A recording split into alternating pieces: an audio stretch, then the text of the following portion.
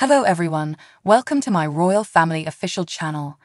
I hope everyone is having a wonderful day. Before we begin, please hit the subscribe button and give this video a thumbs up. A party animal burdened with extravagant furs and large diamonds. She spent her days living off royal handouts after becoming entangled in a love triangle with a duchess and her husband, being expelled from Britain, Spain, and Italy, and almost dying on her wedding day. Queen Anna of Spain wasn't all beer and skittles. She was the granddaughter of Queen Victoria, the daughter of Princess Beatrice, born at Balmoral, and she had a lovely upbringing at Kensington Palace. She would later be known as the great-great-grandmother of Felipe VI, the current King of Spain, but only after a tumultuous life marked by exile, the Spanish Civil War, the Spanish flu pandemic, and hemophilia. Her eyes were a striking aquamarine, and the diarist Chips Channon described her as licentious and rather raunchy in her talk. Put another way, a little too naughty. Tragic events, however, followed her path. Her grandmother Victoria had given her the royal disease, hemophilia, which she would later pass on to her boys from her marriage. When the 20-year-old Spanish King Alfonso came to London in search of a bride, no one considered that conceivable. His eyes fell on Ina, or Princess Victoria Eugenie, as she'd been born, and soon afterward the two became engaged. The Spanish hated me because I wasn't born a Catholic. The British hated me because I converted to Catholicism, Ina would later gripe. As it happened, that was the least of her concerns. Anarchists threw a bomb hidden in a bouquet at the royal carriage as it passed on her wedding day in 1906. Ina and her new husband escaped unscathed, but her wedding gown was marred by the blood of the horse escort that had been severely wounded, a horrible portent for their future. In Spain, revolution was already in the air, and there was still much more to come. Alfonso, Prince of Asturias, the couple's first child, was born a year after they were married.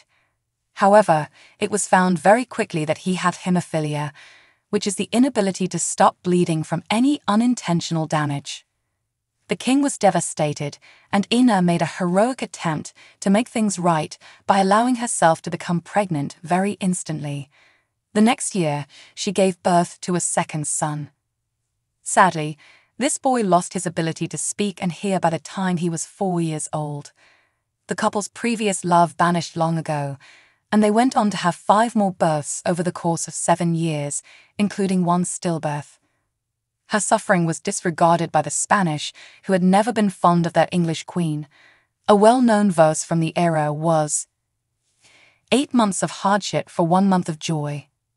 After 3 months off, back to work. What a life the Spanish queen has. After 15 years of marriage, the pair divorced as Alfonso exacted revenge on her for bringing the disease of hemophilia to the Spanish royal family. They had fled the nation before the Civil War, which led to General Franco's ascent to power, and had relocated to Rome. The romance between Ina and the Duke and Duchess Rosario Lesera ultimately led to the breakup, even if the king had slept with many women. The queen was furious and suspected her spouse of having an extramarital affair with the duke, with whom she was close. However, the duchess was also in love with Ina, unbeknownst to the king, according to Ina's biographer Gerard Knoll. He says defensively, Ina had no such proclivities, though the duchesses were well known. Many governesses and maids had been fired from her service over the years under mysterious circumstances. Notably though, Ina responded in the plural when the monarch asked her to choose between her and the duke, saying she would not give up either her husband or her wife. After receiving orders to leave Italy, Ina returned to England and moved in with her mother, Princess Beatrice, who was living close to Kensington Palace. Despite the impending war clouds in Europe, she felt secure there and adopted a busy social life, becoming a regular guest at numerous get-togethers. Her days of roaming were ended. Then, in August 1939, a day late, Anthony Eden, the Foreign Secretary, arrived on her door. He had come to advise her to leave the nation. Should war break out, he continued, he could not ensure her safety in England. In a legal sense, she had left the British royal family, even though George VI, the king, was her first cousin. She needs to get ready and leave. He didn't say why, but she might pose a security danger. It was unknown whether or not Spain would join the Second World War, and if so, which side. Ina called the monarch at Buckingham Palace immediately, but he did not pick up. Rather, he sent her a note that said, "I hope a visit to Balmoral will still be possible, and that you will not be away for too long." Ina was aware that he didn't mean it. Her royal cousins had left her on her own and let her fend for herself. After running away, she spent the war in Switzerland. Periodically, Queen Mary would send her money to keep her afloat, strictly in violation of the wartime currency prohibitions. Bitterly, the Spanish queen swore she would never return home to Britain. She was buried in Lausanne after her away in 1969. There are rumors that Prince Harry is thinking of cancelling his supposed planned trip to London. According to reports, the 39-year-old Duke of Sussex was preparing to return home in May to commemorate the Invictus Games' 10th anniversary. However, sources claim that Harry worries about his personal security since that he does not have government-funded security cover in the UK. The father of two is reportedly now considering making an appearance via video link or pre-recorded remarks instead.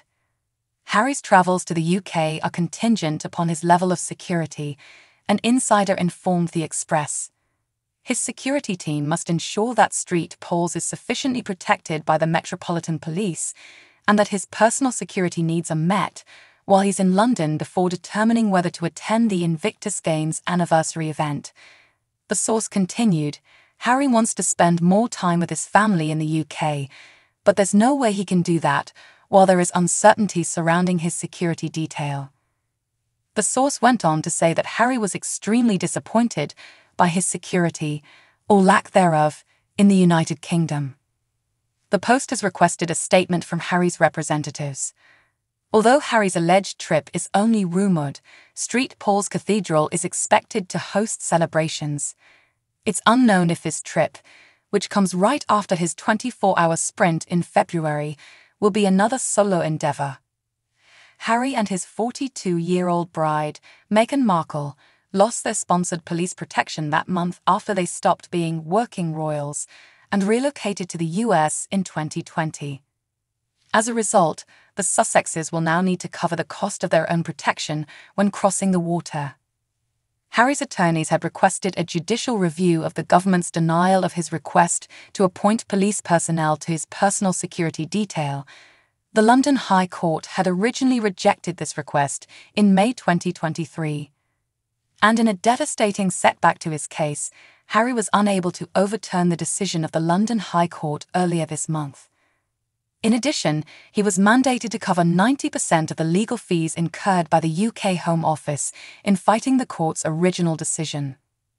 There are major legal ramifications and public interest in this latest chapter of the ongoing controversy around Prince Harry's immigration status.